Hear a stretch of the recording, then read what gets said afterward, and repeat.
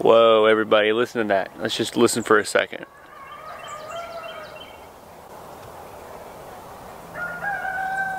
All these birds are happy.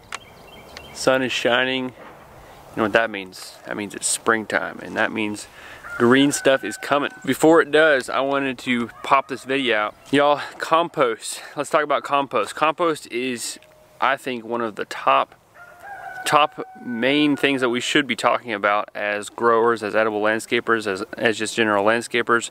Compost is a powerhouse of potential to be able to transform our soils into food growing, beauty growing, flower growing, I mean any kind of plant, tree growing, orchard, you know, all that stuff. All the wonderful fruits and berries and things that we love come from the soil, and compost is a key factor to creating soil that is going to foster that kind of life. Back behind me here we have my pile of compost, which is mostly green waste compost is what it's called. It is mostly composed of leaves, needles, twigs from you know, trees and bushes, and they ground all that up and then they composted it with sand and soil for about 1.5 to 2 years. So that's been breaking down for a while, but it still has quite a few chunks in it. Before I get into any more details, let's go over the top 6 types of compost that you'll be encountering and can you potentially create yourself or buy and use. Right here I did a no-dig garden where I had, first of all, cardboard, and then mushroom compost, which we'll talk about more, and then the green waste compost, and then I have wood chips as the pathways. After this video, I'll be doing some other videos on the pros and cons of these different types of compost, because I want to help you guys know what you're getting into whenever you're trying to think about what kind of compost do I want to get, what kind of compost can I make with my kitchen scraps or other material you might have around your farm or garden or just yard. So here we go, let's get into these composts. Okay, type number 1 is manure compost. We're talking cow manure, horse manure, chicken manure, all those good old animals popping stuff out. We want to make sure and use the type that's best.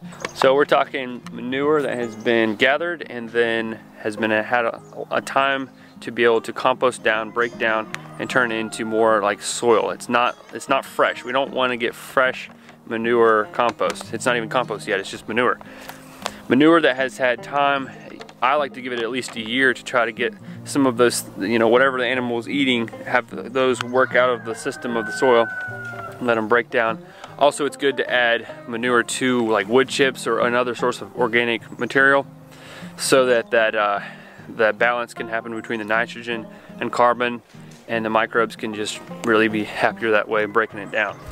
We also have vermicomposting, worm manure, basically. I mean, worms eat stuff and then they, you know, excrete whatever they didn't, you know, digest, and that's what's called worm castings. That is basically worm poo that is extremely awesome for your garden, and actually most soil has it going on because if it has worms in it, then it's producing that. But worm composting can be intensified by getting worms, putting them in bins or in mounds, keeping them the right temperature and giving them the right food, and all of a sudden you have a factory producing incredible soil. That is honestly one of my top favorites, just because of the potency of that soil and how well it helps plants grow. It's just super balanced, and the worms really do a good job of working with the whatever existing soil you have and turning it into wonderful, nutrient dense, rich, awesome compost. So that's worm composting. In type number 3, it would be green manures. This is essentially where, let's say I have a garden up here, I have finished my harvest, and then for the fall I might plant some winter rye, winter vetch, and some winter wheat, something like that, and then I'll let it grow up a little bit in the fall, and then in early spring it'll shoot off because it has that establishment already. And I mean, one time I did it and it grew like this tall, really tall, and then you crimp it or cut it down, and that falls down, and that creates a compost, or otherwise known as green manure.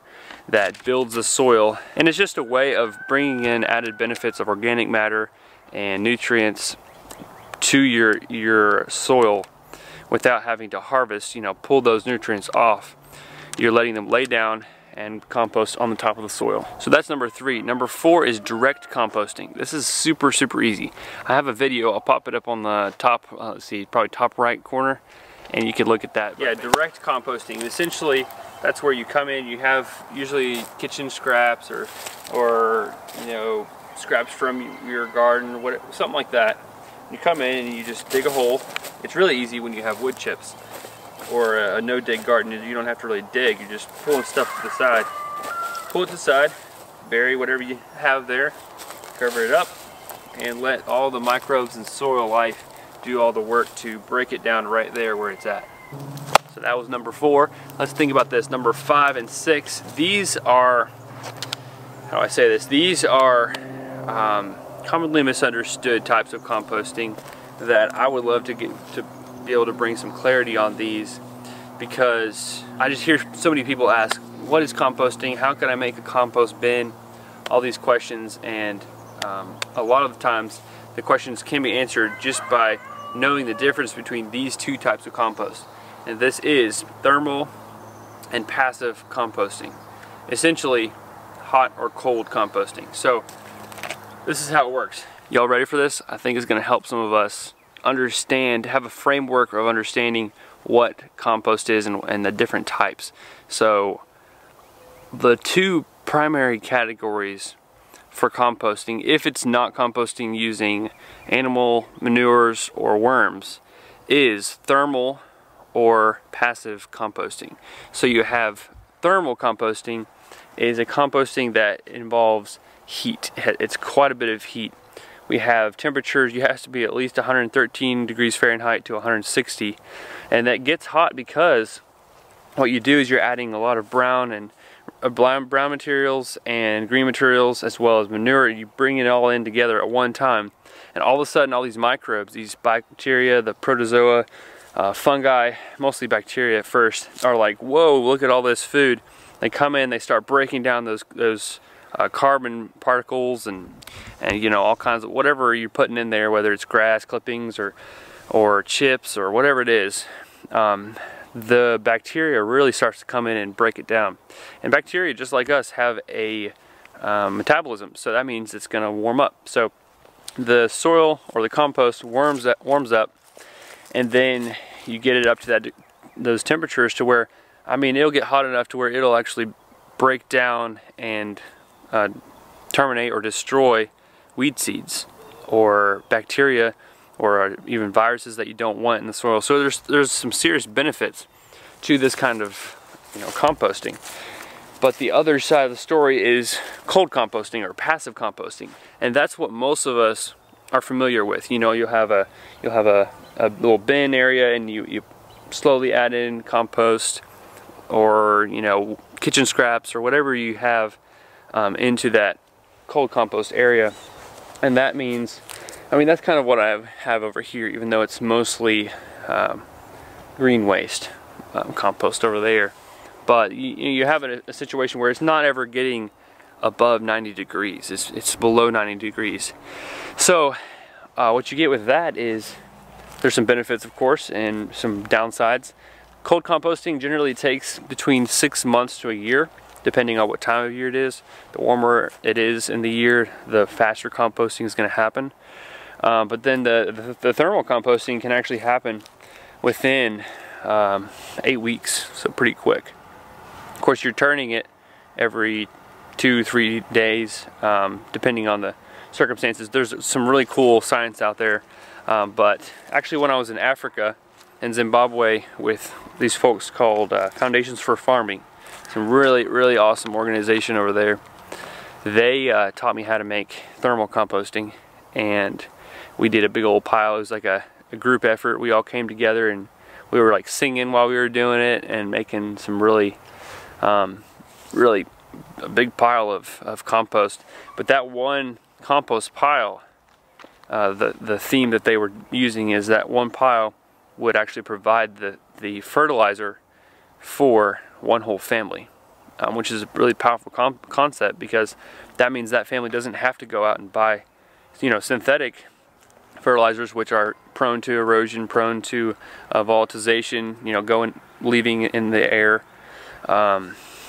Basically, with this compost, you know, concept, we have a organic, natural, more stable type of fertilizer that's not only going to add nutrients, but it's going to add nutrients this year, the year following, and it just has this extensive, extended benefit to where it's adding nutrients more than just one time, as well as it adds organic matter. So there's just all kinds of awesome benefits to composting, and thermal composting can be a great asset, but cold composting can too. So there's some serious benefits and not so good benefits to each type of composting, and I would love to be able to share some of those pros and cons with you guys in the next few videos. So stay tuned. We're going to be doing some more videos on this kind of cool stuff, composting. Y'all, this is cool. This is such fun stuff, because think about it. We're turning our waste into powerful potential for, you know, growth and beauty down the road. So I mean, we're talking about recycling at its finest. Stay tuned. We got some fun stuff coming. Let's see about this. Let's see. We have essentially 6 types that we talked about. We have number 1 being manures, different types of animal manures that are composted down. Those are great stuff.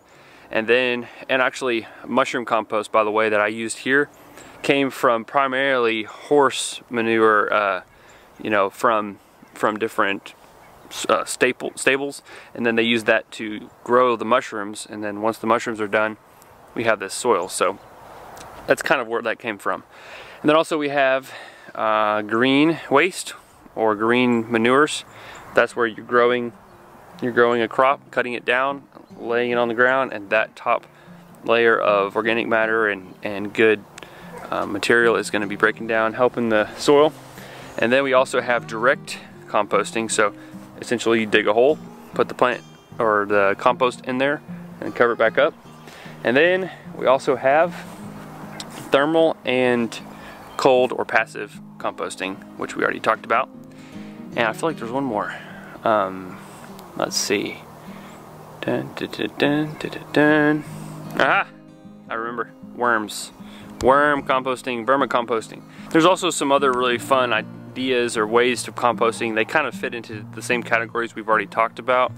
But you have tumbler or bin composting, where you have a bin, you turn it, and it's kind of like warm composting basically. You know, it's not quite thermal, it's not quite get that hot, but it does stay warmer, and therefore it's going to break down faster. You also have EMO composting, which is basically you get a bin and you put all your scraps in there, and then you close it up, don't let any air into it, and that's going to mean that it breaks down mostly from bacteria and can be a little faster, and it doesn't smell bad. So it's a good solution for like folks who live in the city and can't really have something outside. So there's all kinds of really awesome types of composting, and I would love to dive deep into those, but this video is basically an overview of the different types. Y'all, thanks for watching the Gardenguy channel. Stay tuned. Tomorrow I'll be posting a video on the different pros and cons for some of the different types of composting, and y'all, we're gonna figure out what you guys can use for your specific needs, what's gonna be best, and we're gonna get there together. Y'all, good stuff. Keep sowing and growing. See you next time on the Gardenguy channel.